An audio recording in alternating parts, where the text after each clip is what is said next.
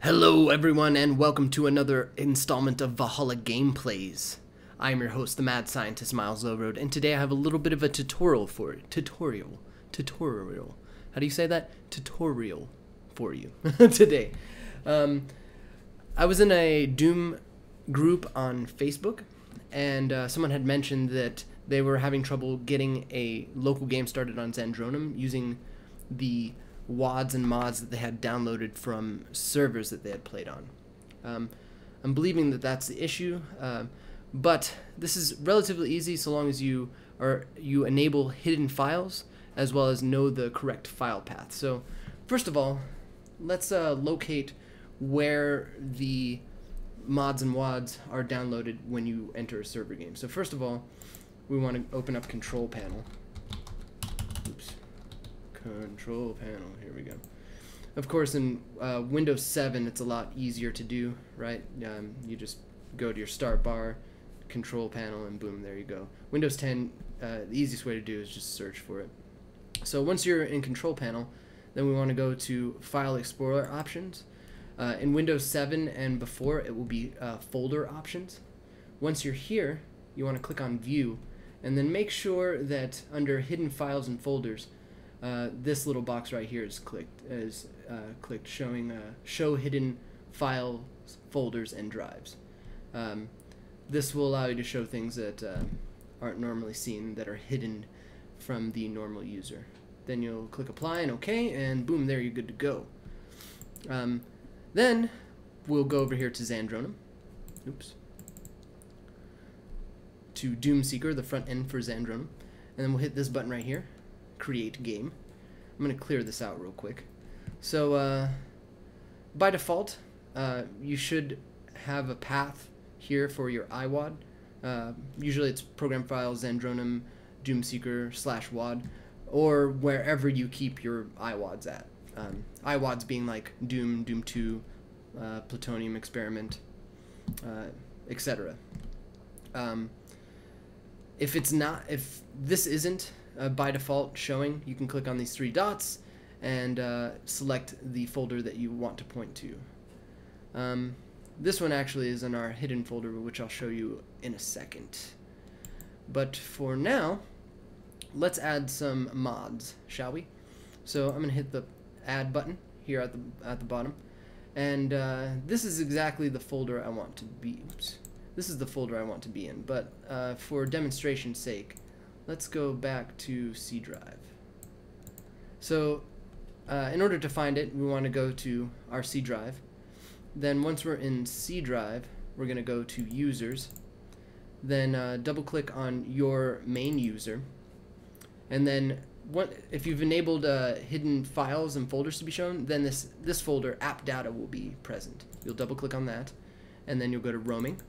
And after that, the first one, more than likely will be the first one, .doomseeker, you'll double click on that. And this is the default folder where all of your server downloads go to. So now let's pick a couple WADs from here. We'll pick, let's see, where is it? We'll do the high definition texture pack. I really don't see anything else I want to use from here, so we'll hit open. I also want to add a few others. So the main folder that I use when I download WADs and mods independently is the Doom Seeker folder. So we'll go back to C drive. We'll go to program files x86. There's two program files here, right? One's regular program files because I'm in 64-bit. The 64-bit programs go here, and then the 32-bit programs go in x86. So we'll double click there, and then we'll scroll down to the bottom for Zandronum. After that, we'll double click on Doom Seeker, and this Doom Seeker also looks at this folder for WADs, so I tend to just put them in here when I download them from like ModDB or other places. What's the other one? WAD Archive WAD Depot or something like that.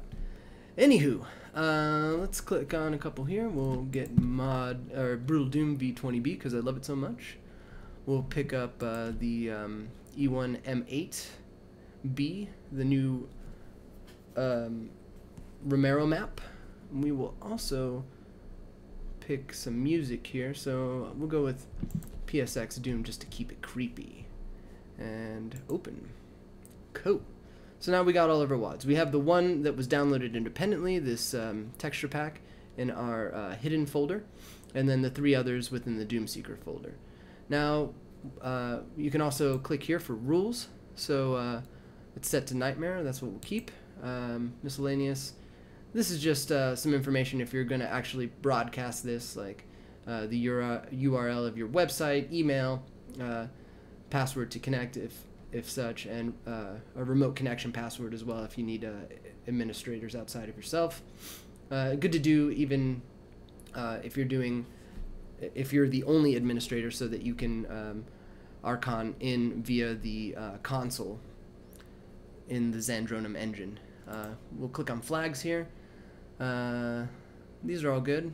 You know, you can click on no monsters if you're doing DM, or, you know, barrels respawn, which I think is kind of interesting. That'd be kind of cool for DM. You know, barrels come back so you can blow people up. I have checked here items respawn and mega power-ups respawn for a cooperative game.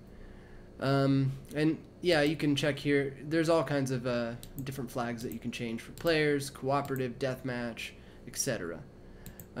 Custom parameters as well.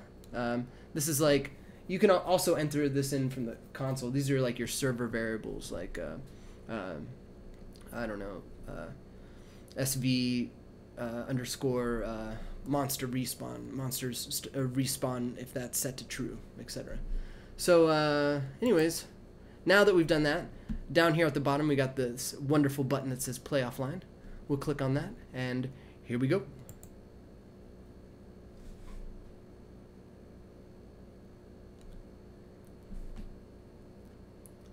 Eventually, here we go.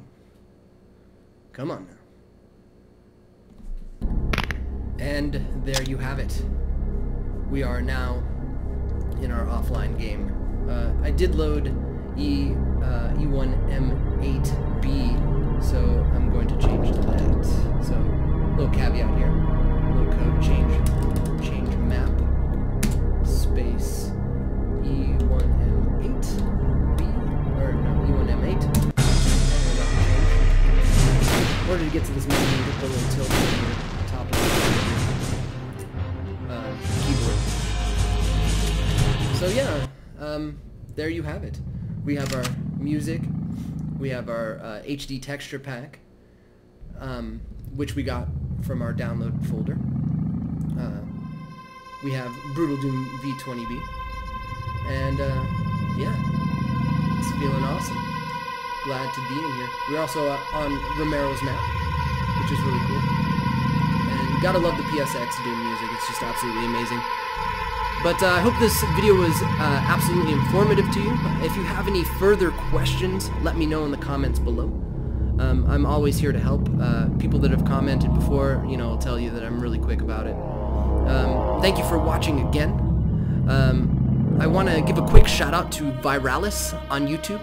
His channel, Viralis Does Gaming. You can click right here to check him out. He does some awesome videos of Halo 5, and what's the other badass one he does? League of Legends.